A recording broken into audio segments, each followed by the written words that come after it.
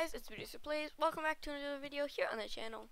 Today we're going to be doing the top 5 client-side mods for Minecraft 1.17 and 1.17.1. Let's go ahead and get right into it.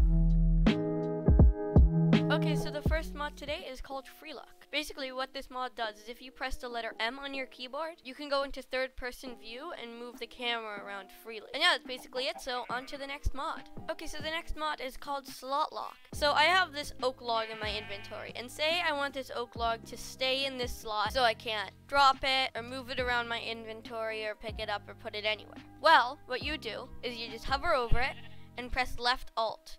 And now the slot is locked. So I can press Q, it won't come out. I can click it, it won't come out. There's no way to get it out of this slot except for placing it. So this mod is really simple. Now on to the next mod. Okay, so our next mod is called EasierVillagerTrading. Again, this mod is really simple, and all this mod does is it makes trading a lot faster. All you need to do to trade is one tap, and you will have the item that you were trading for. So no need to go in here and then shift click over here. And it makes it a lot faster to trade with villagers, especially if you are doing a trading haul. On to the next mod. Okay, so the next mod is called Isometric Renders.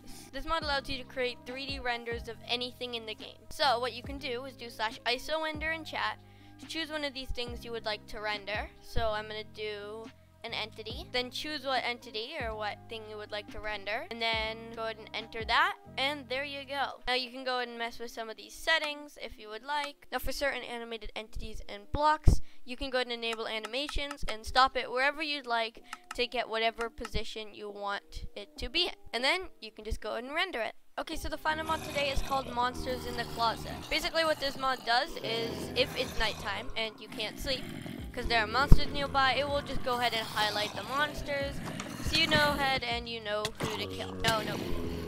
Okay, thank you so much for watching this video. If you enjoyed, please like, subscribe, and hit the bell. It really helps out a lot. And I will see you in the next one. Bye-bye.